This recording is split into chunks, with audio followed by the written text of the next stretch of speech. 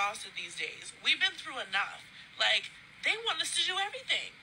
Cook, clean, have babies, take care of babies, go to work, a full-time job, then come home and do your second job of being a mom and a caretaker to your man-child of a husband. Listen, I don't know who started these rules about we want women to do everything now.